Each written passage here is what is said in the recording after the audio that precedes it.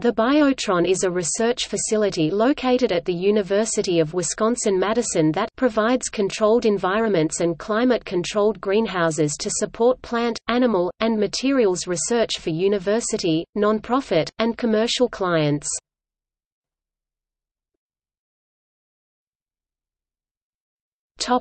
History. An evolution of the Phytotron, the development of the facility had its roots in the late 1950s as a campaign established by the Botanical Society of America in search of a national phytotron. With additional funding and support by the National Science Foundation, the Biotron was eventually envisioned as a combination facility that would allow both plant and animal tests to be conducted. Plant physiologist Folke Skoog would be instrumental in bringing the Biotron to the University of Wisconsin-Madison.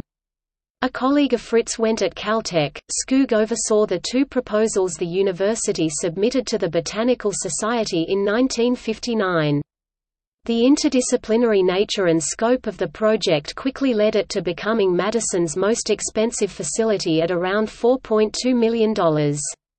It was up to Harold Sen, appointed director of the Biotron, to concentrate on assembling funding, which he was able to accomplish by January 1963, with the Ford Foundation and National Institute of Health contributing to the project. The Biotron was officially dedicated on September 18, 1970, with many experiments under precise controlled environmental conditions already under study, such as a lizard in the Palm Springs desert or black-eyed peas growing in hot and humid Nigeria. When finally completed in 1971, the Biotron contained over 50 rooms, with many able to variate temperature from as low as 25 C to as high as 50 C, with humidity adjustable anywhere from 1% to 100%. Data from the various tests and sensors would then be fed and logged into a PDP-8, EAA computer. Sen supposedly spent an additional $3,000 of the Biotron budget on increasing the computer's memory an extra 4 kilobytes.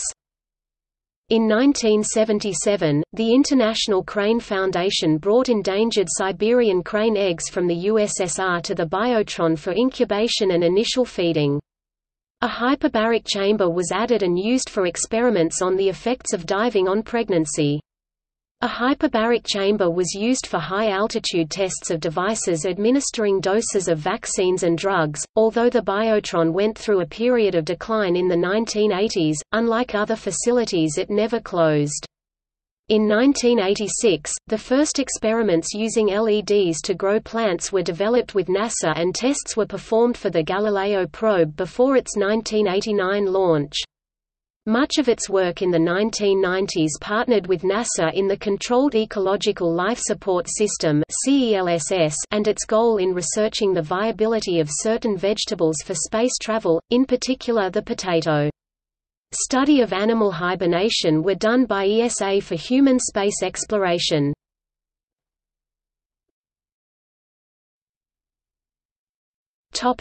Rooms. The Biotron has 45 rooms that are capable of simulating a range of environmental variables with precision and control.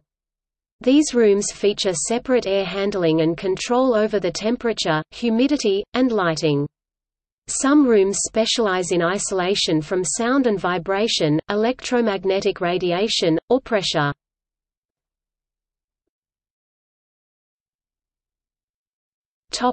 See also: Phytotron.